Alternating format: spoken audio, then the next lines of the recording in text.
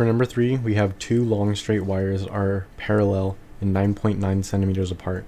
They are to carry equal currents such that the magnetic field at a point halfway between them has the magnitude 330 microteslas. Should the currents be in the same or opposite direction? If we first draw our wires, we have the top one and the bottom one. They are at the distance of 9.9 centimeters apart, and inside of them they have the magnitude of 330 microteslas. Since the currents are equal and we have a magnitude of 330 microteslas, the currents need to be in opposite directions. So we have one going this way and one going this way. If we were to have this, but the currents were going in the same direction, our magnitude would not be 330 microteslas, it would just be 0. We would say that our currents will be in the opposite direction.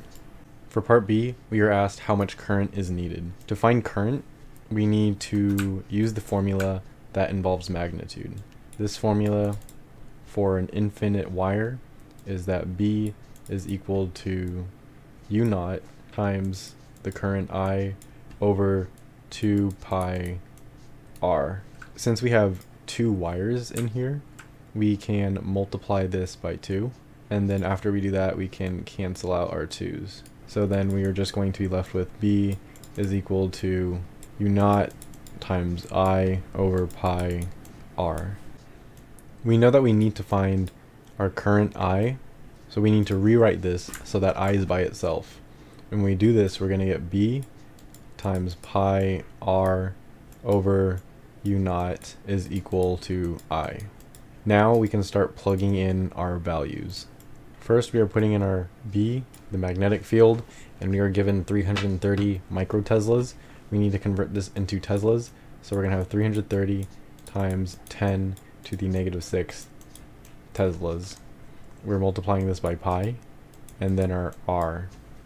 Our R, we're given D, but the R value is going to be in the center.